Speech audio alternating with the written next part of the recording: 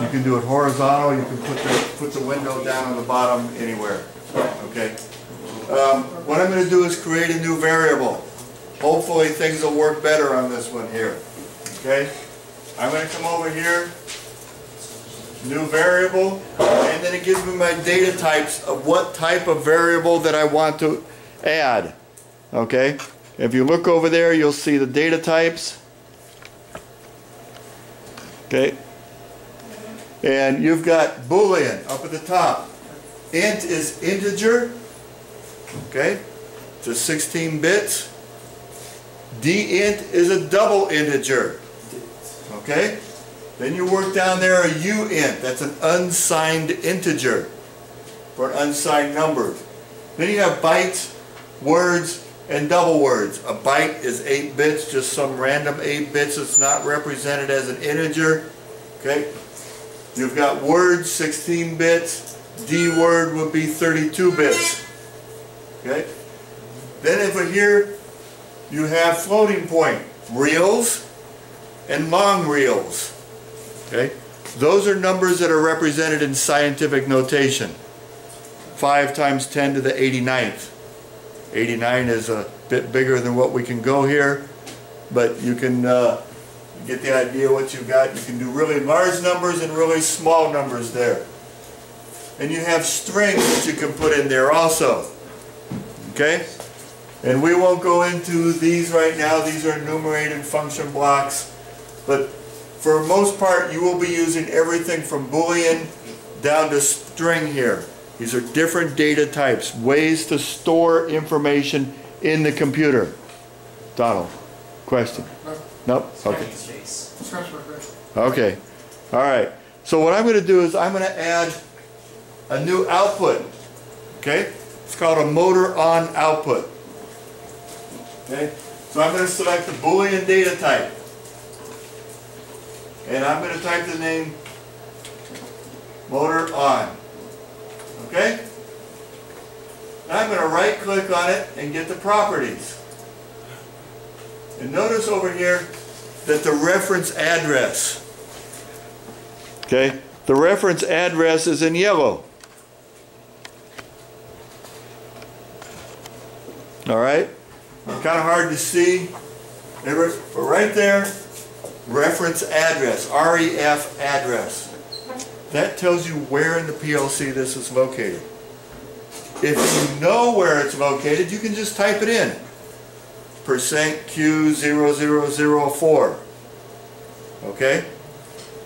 Proficy allows you to do a shorthand if you know it's Q4 or Q5 or Q6. Rather than doing the %Q and all of that, I can do something as easy as type 4Q tab and it'll fill it in for me. Okay? Let me show you. I can type %Q0004. Okay? And what did it pop up? I just got a message there. Okay? Little message there. What's that say? So I can't have two different things driving the same output. Won't like that, does it? Okay? So let me come back over there and I'll show you the other way of entering it in. And I say, okay. So I'm going to come over here, I'm going to try it again. 5Q. You notice I do it a little differently this time? And now it filled it out for me. It was happy. I didn't have anything defined at 5Q. If you don't know the address to find it for you? I'll show you that next. Okay?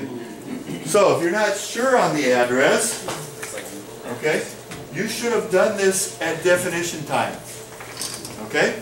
You should have, this is part of what you would do at definition time. I know that that wire for that output is connected up to Q5 because I put that wire on Q5. Okay? But you come over here, you click this. Say, okay, let me click on this. Memory area. Make sure I get this on the screen here. This is going to pop up. And you've got memory area. You've got I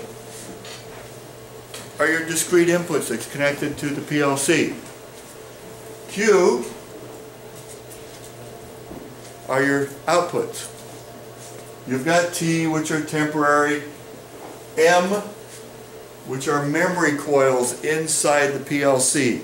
M is the same thing as a relay with contacts, but those contacts just don't connect to the outside world. So if, on your PLCs, you've got 6 output relays, but you have an almost unlimited number of internal relays that you can use.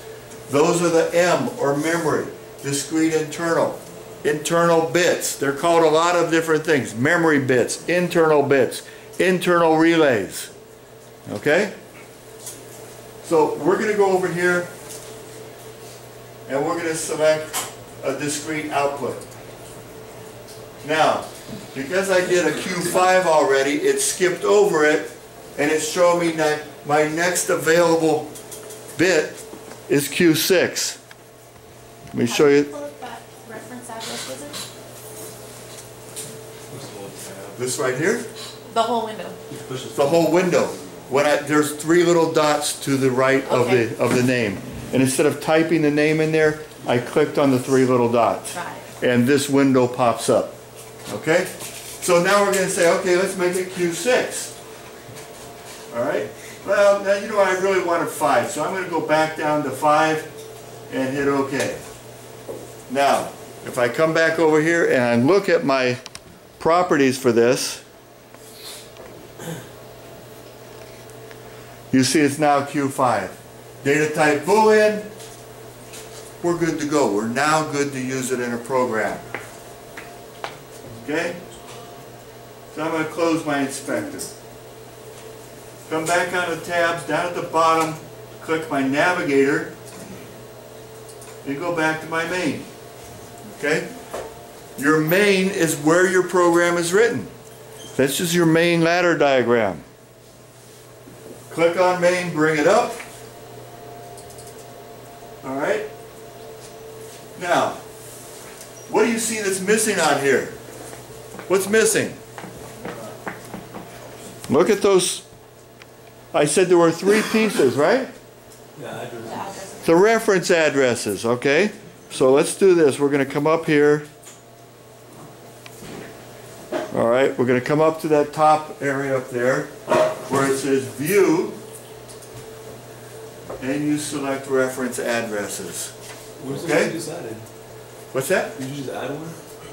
I just added one, but it's not used yet. Okay. So it's not up there yet. We're going to show you what that looks like. Okay? But for right now, I want to view my reference addresses. Boom, there it is. Okay?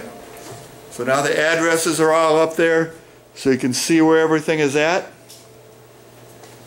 Now, I want to come in here, and if the forward coil is energized, or the reverse coil is energized, then what's the motor doing?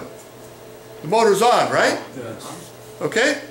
So if my forward coil is energized or my reverse coil is energized. Okay. Now, keep in mind, every one of these internal relays, all these relays in here, have an unlimited number of contacts that you can go and pull and use. Okay? Remember the contacts we were doing in motor control? You had a 3-pole or a 4-pole motor. If you needed more contacts, you had to add auxiliary contact blocks, right? Yes. Well, think of all of your relays being inside there with 128 auxiliary contact blocks. You think you can use that? Yep. Okay. So what I'm going to do now is up here at the top, you see up there at the top, right on up there at the top, find my pointer,